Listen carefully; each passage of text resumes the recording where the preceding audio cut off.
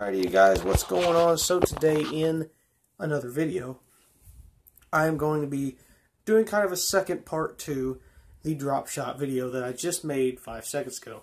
Now, I thought it was a pretty decent video. I thought I didn't mess up very much in it at all. So I decided, you know what, why not just make 2 videos, because why not?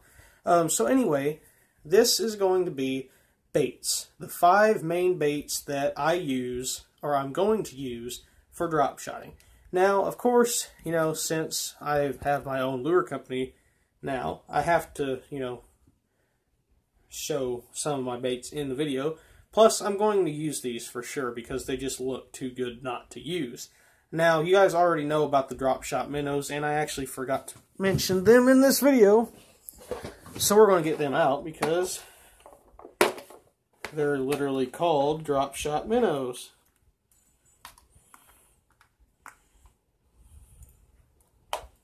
I'm actually surprised I had one right where I could see it, because usually I am blind as a bat and can't see. So now we can go ahead and get started into the video. So obviously I'm going to talk about some of my main baits. This one here was in the last video I just showed you on the drop shot.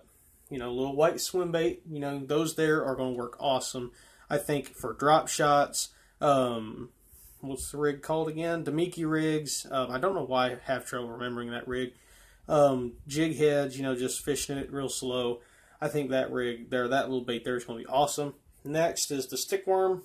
My little finesse stick worm. These are going to be awesome on a drop shot as well.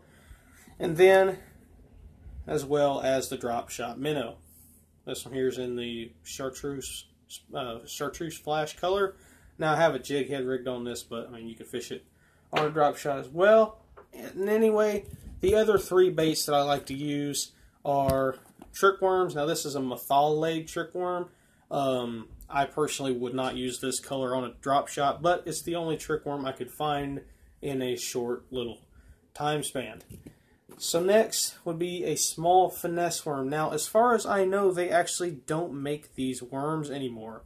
These are actually, what is it called, Riverside finesse worms or something.